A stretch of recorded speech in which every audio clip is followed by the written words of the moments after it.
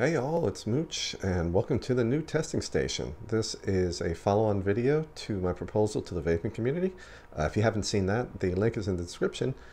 Today we're just going to concentrate on some of the bits and parts that go into the testing station. And I don't have a nice gimbal set up, so things may be a little rocky. I will try to make it as steady as possible. I think we'll just go from left to right. First we've got, that's the queue, maybe a 3-month queue of batteries to test. Then I've got a pair of iDuo 4010 chargers, just in a pair of custom boxes that plywood boxes that I had done. And then these are 3S adapters up there.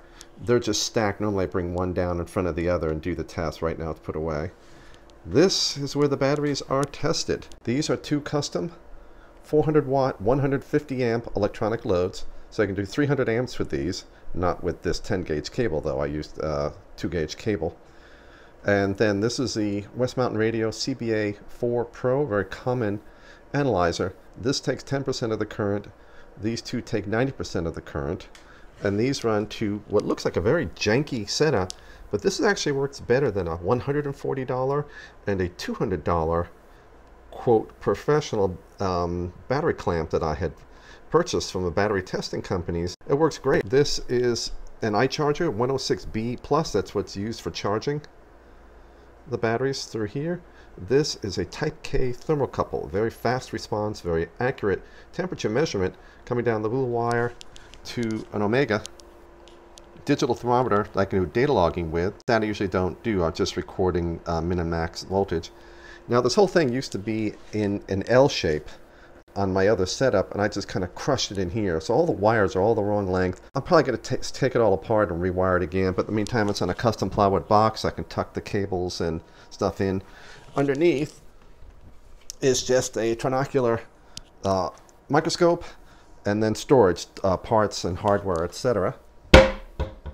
Moving left, fire extinguisher, always a must. Not to put out battery fires, I will let those burn, but to put out anything the battery sets fire to. Next, we'll have just the usual stuff: alcohol, dust off, and freezer spray. 3 MPJA basic Chinese power supplies. This is what I charge with: 0 to 5 amps, 0 to 30 volts. These are the charging power cables over there, and it just gives me tremendous flexibility.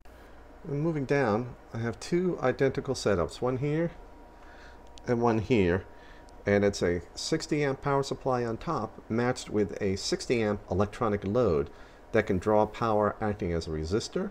It can draw current, it can draw constant current for battery testing, or it can draw current acting as a regulated mod, a constant power discharge.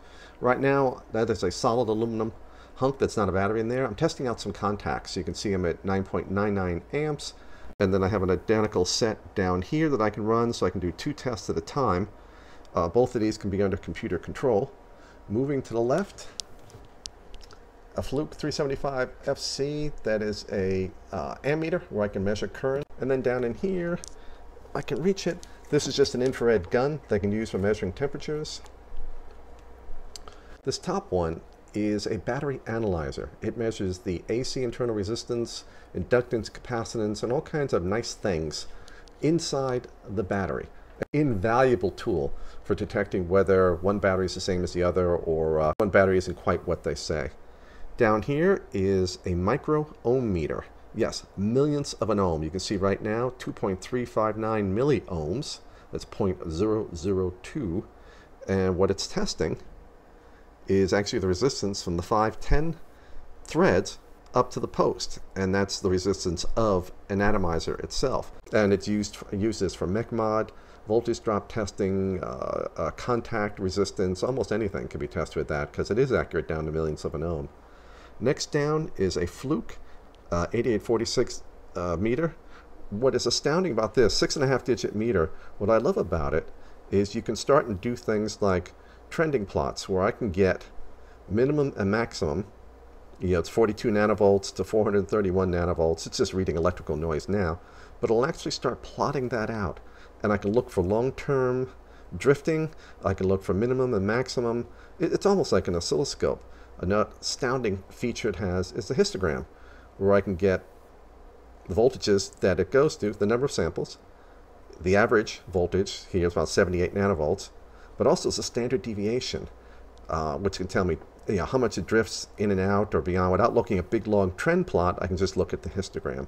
So that's incredibly valuable for voltages, current, or resistance, whatever this can measure. It can also do what they call 4-wire Kelvin measuring, which some of you may be familiar with or not. This is a 3-channel, if I can get it to focus.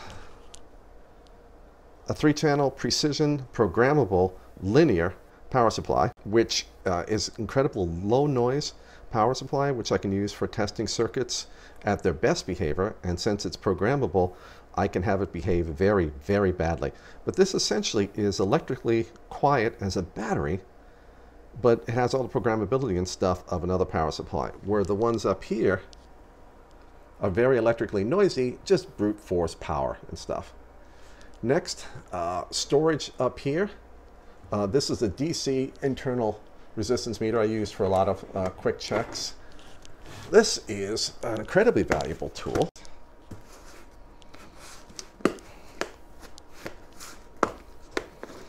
And this is something they call a logic analyzer.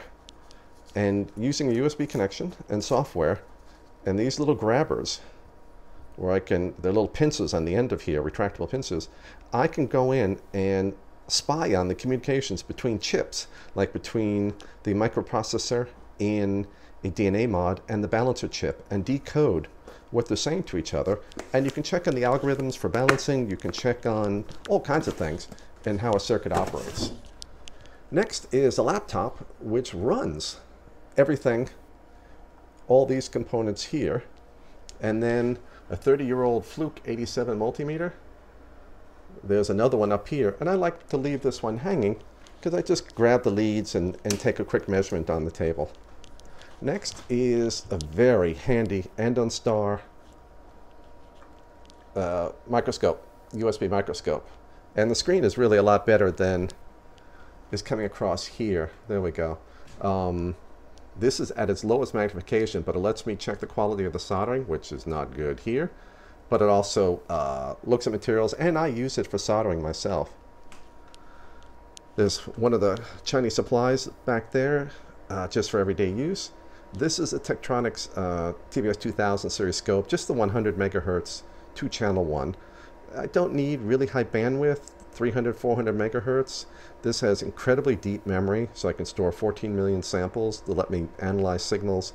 Right now it's just looking at electrical noise in blue, no connection on it, and then a square wave for calibration.